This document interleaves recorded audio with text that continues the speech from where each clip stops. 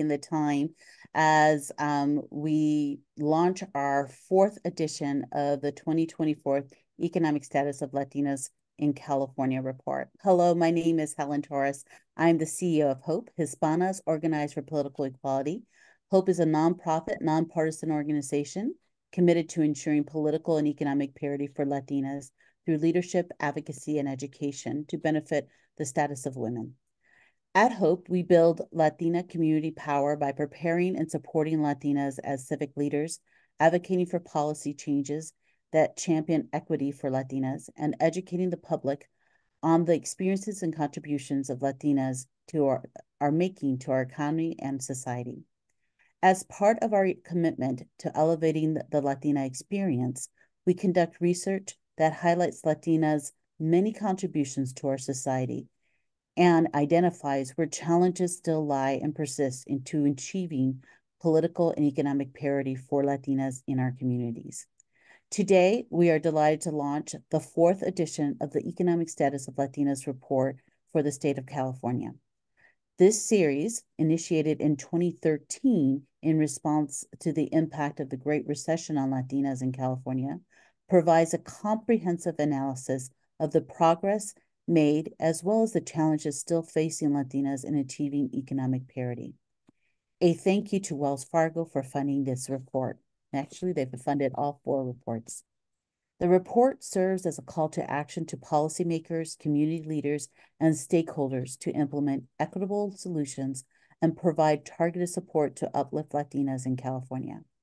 By working collaboratively, we can create a more inclusive and prosperous future for all. Now it's my pleasure to introduce Dr. Macias, the lead researcher and author of the report. Dr. Macias is a seasoned researcher, analyst, specializing in education technology, science education, information technology policy, and she has been instrumental in producing the Economic Status of Latinas report in California since its inception, and was the author of our most recent HOPE Economic Status of Latina for the state of New York. Please welcome Dr. Macias. Thank you so much for your contributions, Dr. Macias. Thank you, Helen. Thanks to everyone for joining us. I'm just going to jump right in here by sharing my screen. So as Helen said, we examined national, state, and regional data on a variety of metrics, plus reports and briefs to understand how Latinas in the state are faring. So our analyses compared the status of Latinas with white women and white men who are the majority population and who have historically fared better economically, as well as other groups of women. And additionally, we conducted a series of interviews with Latinas from across the state and from various ages and backgrounds to get their input on how they are doing and how they could be better supported. We found uneven advancement in education and small business ownership, with many barriers hindering greater achievement and economic status. So California has the largest Latino population in the nation, and Latinos comprise the largest demographic group in the state's population at just over 40% of California's total population in 2022. This is data that most of us know. The state experienced an overall decline in its population between 2020 and 2022. However, the Hispanic population remained essentially steady with only a slight growth of around 350,000 people. And as the state's population is reporting growth again this year, we expect that its Hispanic population will also increase proportionally. Latinas make up nearly 20% of the population and 40% of all women in the state. So that's 1 out of every 5 people in California that is a Latina. And in some areas such as the Inland Empire, Fresno, Bakersfield, and Merced, Latinas are well over 25% of the total population, or over half of all women. As a group, Latinas are 17 years younger than white women, although before the pandemic in 2019, it was 17.4 years younger. Similar growth trends can be seen nationwide on the right side of this chart. So Latinas are advancing economically, but we still face many disparities. On the left side of this graph, we see that the average white non-Hispanic woman in California working full-time, year-round, earned 81 cents for every dollar earned by a white man in 2022, while Latinas face a wider wage gap. Latinas earned only 45 cents for every dollar earned by a white man. In the US, it's 57 cents. If we include all women with earnings, meaning women working part-time or seasonally, which is on the right side of this graph, the wage gap widens. Latinas earn only 42 cents for every dollar earned by a man, while white women drop even more to 71 cents. So that means that women will have to work longer than men and live on less in retirement. Looking at specifically at earnings, the median for Latino household income in California is considerably lower than that of white households. The difference in incomes have ranged from the mid to high 20,000s since 2020, which is much higher than the gap in incomes nationally. In 2022, the average Latino household income was only 73% of the average white household. The Latino home ownership rate increased by an impressive 3.7 percentage points between 2020 and 2022 as they purchased homes at above average rates and narrowed the gap with white non-Hispanics.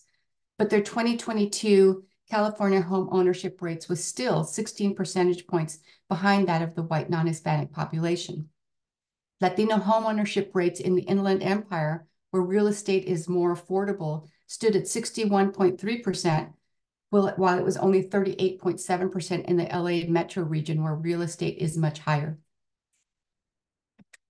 Home equity is the primary way to build wealth for most people. And in fact, home equity and retirement accounts together accounted for 65.2% of household wealth in 2019. But only 40% of Latinos hold equity in their own homes, compared to 58% of white households. And only 41% of the state's Latino households hold retirement accounts, compared to 68% of white households. And for those that do have retirement accounts, the typical value is $82,000, lower than for white households. So adding lower home ownership and retirement account ownership rates, the wage gap, and lower levels of income generally, you end up with a substantial wage gap that grows over time and generations. Latinas are enthusiastic entrepreneurs, contributing to the state's economic engine by creating 150,000 jobs with a payroll of nearly $6 billion. Latina-owned employer businesses increased by over 26% between 2018 and 2021 and represent nearly 12% of all women-owned employer businesses. Moving to educational attainment, continue to see improvement despite many challenges. Two small examples here. Although the 2023 Latina high school graduation rate dropped a bit from 88% the previous year to 87% in 2023, it nevertheless exceeds the state overall graduation rate of 86%. And they narrowed the gap with white women. The graduation rate for Latina English learners are significantly lower, but also show improvement. Latinas 25 years and older with at least a bachelor's degree increased to 18.3% in 2022. However, 47.8% of white women 25 and older have at least a bachelor's degree, and the gap between Latinas and white women widened between 2018 and 2022. Many health disparities were exacerbated by the effects of COVID-19. Life expectancy at birth declined over 4 years for Latinas, over 3 years for Black women at the height of the pandemic between 2019 and 2021, compared to 1.8 years for white non-Hispanic women. Latinas and Black women also face higher mortality rates and disparities in maternal care. The uninsured rate for Latinas in California stood at the historic low of 8.8% in 2022, but still higher than the total rate of 6.5%. However, both are expected to rise as pandemic-era policies are expiring. Bringing Latina perspectives to leadership roles ensures that California's diverse communities are fairly represented. Many Latinas have the education, skills, and experience to fill leadership roles in elected office and in the corporate world.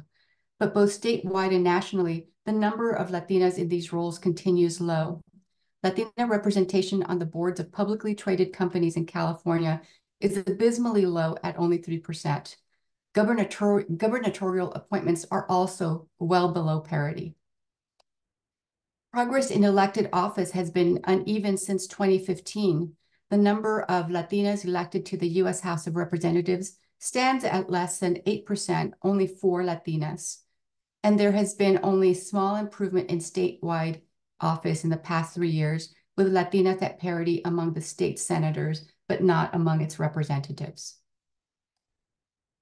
Latina interview respondents voiced concern about their low financial literacy levels and how they limited their ability to build wealth and manage their retirement savings, regardless of their actual finances, because some of them that we interviewed were doing quite well.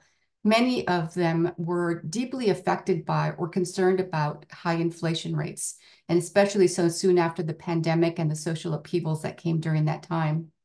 Several of the women we interviewed struggled with the high cost of living, some even in danger of losing their apartments. Nearly all of them worried about the impact of inflation on their household finances, but also on the economic health of their communities, their friends and their families, and the communities more broadly. Other recurrent themes were the appeal of being business owners or having an interest in starting a business. Several have very specific plans to do so. And then more than in previous HOPE studies, the Latina interview responses talked at length about the weight of financial obligations to their parents or to their children who were dependent on their contributions, and how helping them may be in compromising their own retirements or their ability to buy a house. And finally, unlike in previous HOPE studies, Latinas have always expressed very high levels of optimism about dealing with their current financial circumstances and their future prospects. But in this report, the Latinas we interviewed last fall were cautiously optimistic, still optimistic, but less so than in previous reports. But they nevertheless shared stories of resilience and perseverance and reliance on family and community. As in past reports, HOPE has crafted actionable recommendations for addressing the barriers that Latinas encounter. I've listed some of them here, but I won't go into detail as many of them are listed in detail in the report.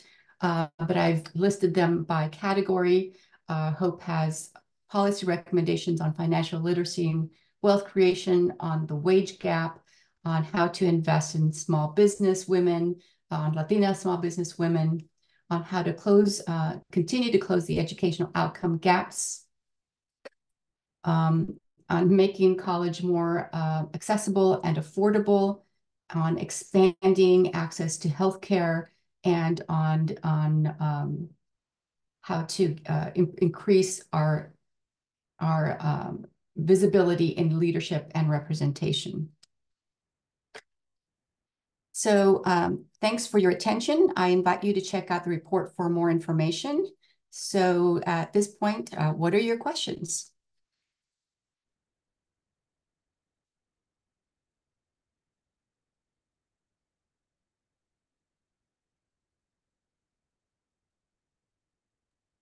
We welcome anyone to put a question in the chat, or I think that's the best way, right? Is for questions on the chat, Maya? Yes, feel free to drop your questions in the chat. We do have a question in the Q&A box. Why is this report important? Why did HOPE conduct this report? Thank you for that question. I will go ahead and answer that. The importance of this report really centers on 2 key factors. One is the demographic reality that we face here in California, is the fact that Latinas make up 20% of our population, with that growing as a number, as well as that Latinas represent over 50% of today's school-age children. So when you have such a growth in a population that's growing as the majority, you want to ensure that that population is on a road in a pathway for political and economic parity, because the responsibility continues to grow on the shoulders of Latino and Latinas. So this report is important to ensure that we have strategies in place policies and systematic changes that need to happen to ensure the prosperity not only of Latinas, but the prosperity of our communities and the prosperity of the future of California. That's why this report's important. That's why we've been doing it now for, and as we spoke to since 2013, and this is the fourth edition. I would say the next thing is that what's instrumental about this report, as Dr. Macias has really centered, is the conversation around what are some of the policy changes as we look at the demographic changes, as we look at what the data is telling us. What are some of the policies and investments that we can make as individuals, as a society, and obviously here in California, what can our system of from private and private can do to ensure success for Latinas and in the economic realm. And some of those policy recommendations are so important to look into, especially how do we diversify the wealth creation that needs to happen in our communities. We know right now home ownership is ticking a little bit up, but there should a lot more opportunities for home ownership. We know that it needs to be much more diversified. So savings opportunities in our retirement needs to be increased. And then also ensuring that our policies create opportunities for Latinas to be entrepreneurs. They have a hunger for that. They want to serve their community through their businesses. And we think that this report really highlights ways in which collectively we can come together to support Latinas. Thank you, Helen. There's another question in the chat. How did the interviews with the participants add to the data? Were the findings aligned with the interviews? Yes, thanks. I think it's we've always either done focus groups or interviews as part of these reports because it's important to capture what Latinas on the ground are thinking, how they're feeling, and that's not always going to be something that's evident from data, government data, or from reports. So that's where we tend to find what the day-to-day looks like with Latinas. What are they worried about? That's where we find the issue of the financial interdependence that we've always seen, and it's becoming a particularly relevant issue as a lot of the women that we're talking to are planning for retirement. Their parents maybe didn't have the opportunity for various reasons to plan for their retirements. And so now a lot of the women who are in their 40s and 50s are even 60s are having to help their parents with managing a better retirement, more comfortable retirement. How does that affect them?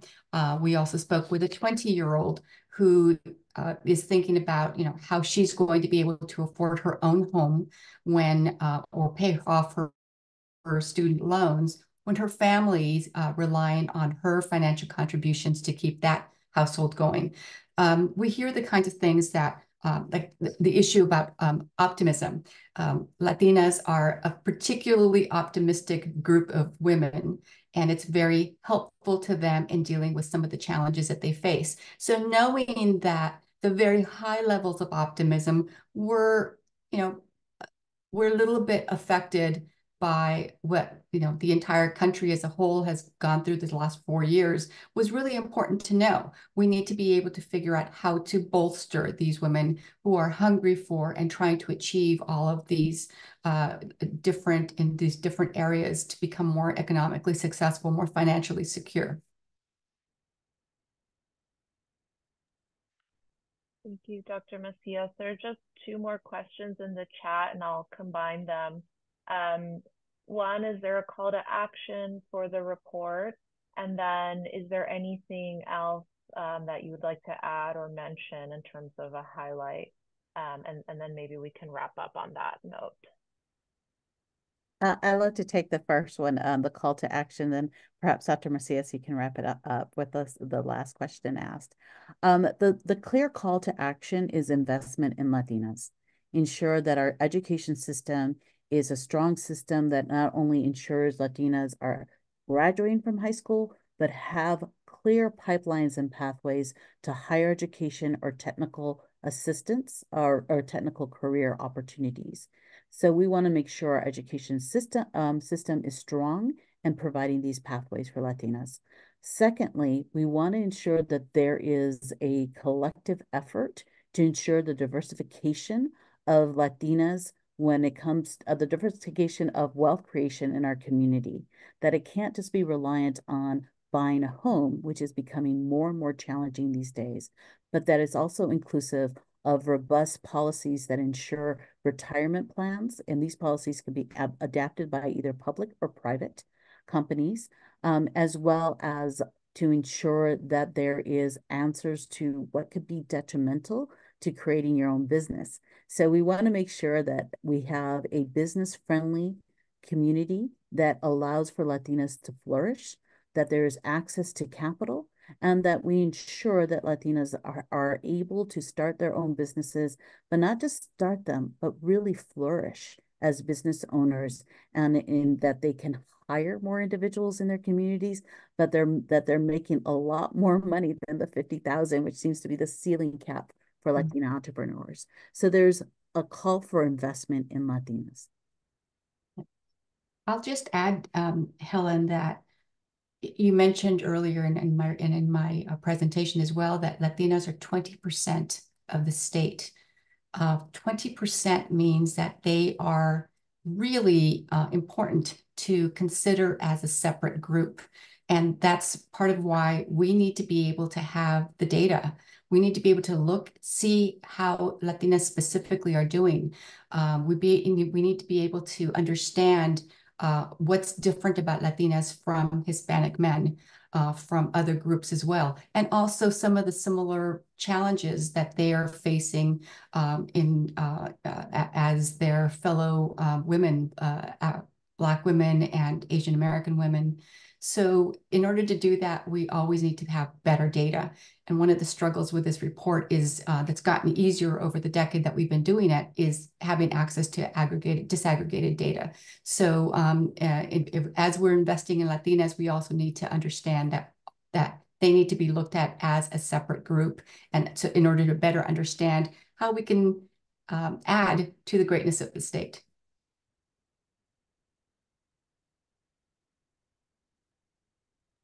Great. So with that, I want to thank everyone for their time.